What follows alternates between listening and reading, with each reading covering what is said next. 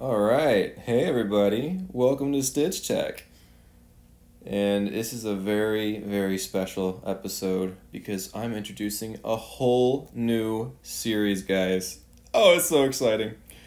So, in this episode, I'm actually going to be saying thank you to finally allowing me to break 100 subscribers on YouTube.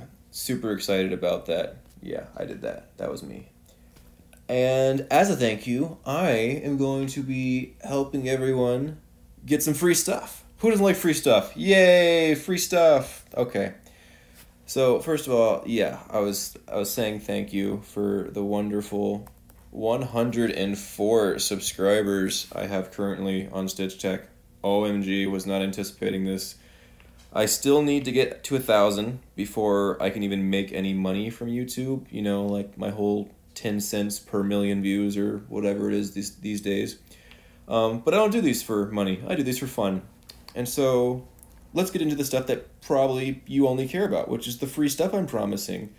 Okay, how do you get free stuff, Dylan? Well, we're going to get free stuff from Microsoft. Microsoft Bing, to be exact. You might not know this because you probably use Google like normal users, but Bing is the technically third largest search engine, second if you don't include YouTube, but Google includes YouTube, or I'm sorry, Alphabet includes YouTube, second to Google, because, you know, when you own them, you kind of want to own the top two search engines. But yeah, Bing is the second or third, depending on how you qualify it. And if you look here, you can get little points for using Bing.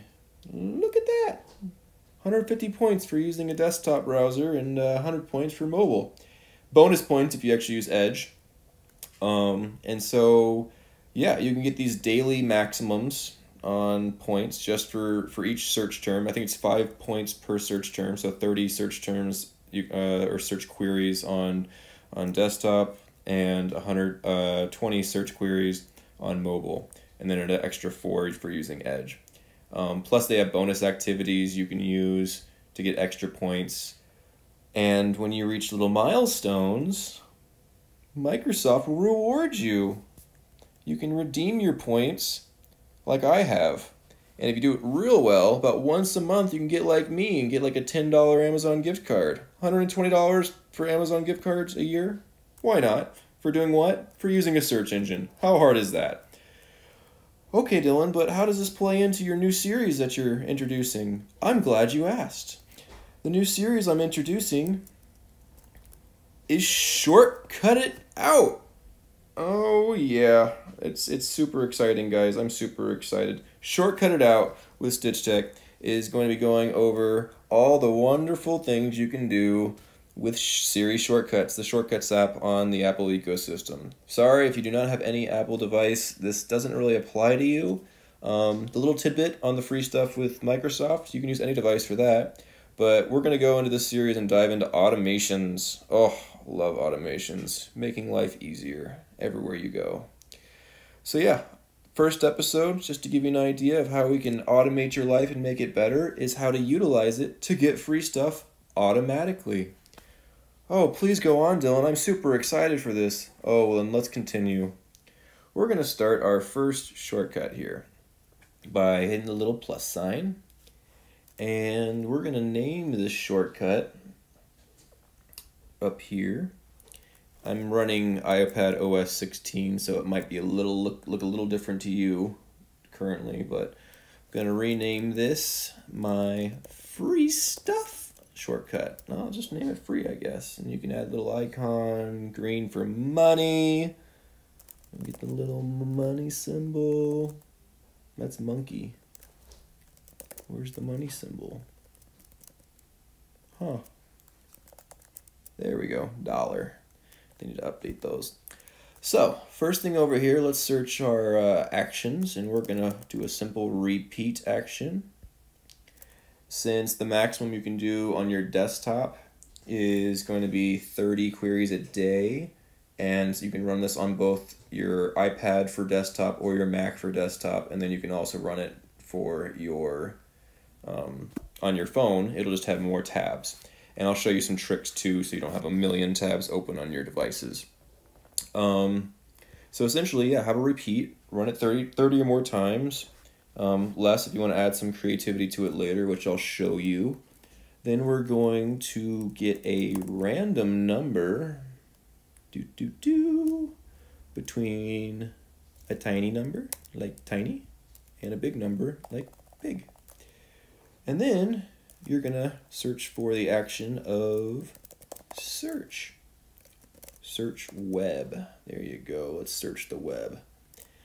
And we're gonna select Bing as our search engine because that's the one that pays us to use them. It's not bribery, it's just, I don't know what you would call it, but it's not bribery, guys. And I'm definitely certain that I do not know whether this is okay with Microsoft or not. They're probably not happy about this and me telling you about this, but I don't read their user agreements, neither does anyone else. So if they really want to fight you on it, I don't think that's going to be good, user retention. We'll see. Anyways, continuing on. This is really all you need to do. You have 30 times, repeat a number, it'll search Bing, and then you hit play the first time, it'll ask for permission, and you're off to the races. Look at that. Look at that. 30 tabs of random generated numbers, all unique search queries, all contributing to your daily point allotment.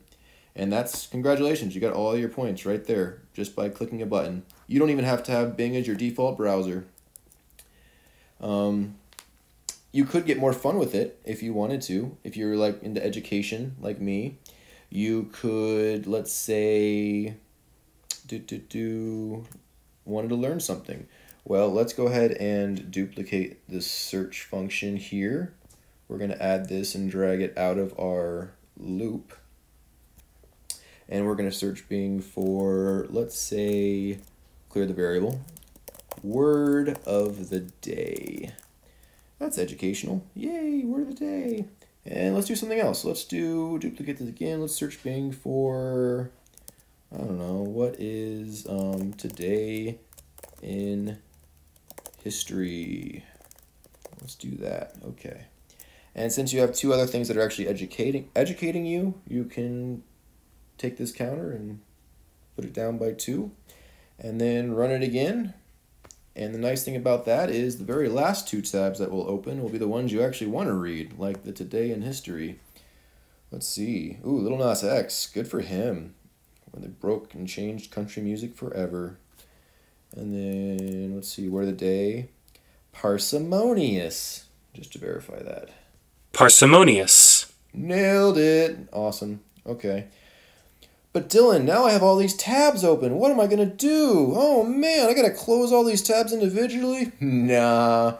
Because awesome, there's these little shortcuts you can do. I'm not sure if you realized. If you actually tap and hold on an iOS device, or right-click on a Mac, you can actually hit Close Other Tabs. Magic! Oh, love it. And congratulations, you have your shortcut now. To make it easy on you, you can choose different actions for automating this. You can run this at certain times of the day when you do certain actions. Let's see here. You can put it on your Mac. You can put it in the menu bar, or use it as a right-click quick action. There's so many ways you can do with these, but we're going to get into all the fun ways you can utilize the Shortcuts app through this series. So anyways, I hope you enjoyed this video, and I hope you look forward to my new series coming out of Shortcut It Out. And yeah, start getting some free stuff, guys. Free stuff's awesome. Thank you for subscribing to my YouTube channel and staying loyal through thick and thin. I really appreciate it. And yeah, look forward to our future videos. And check out my website. I got other social platforms if you feel like following me on there. And I'll probably be updating my website with these new content as well soon. So thanks, everyone. I think that's it. Have a great day. Enjoy this first shortcut and look forward to little future nuggets. Drop down in the comments what you think of the name, if you have other ideas for different shortcuts you would like, and we'll go from there. Bye, guys.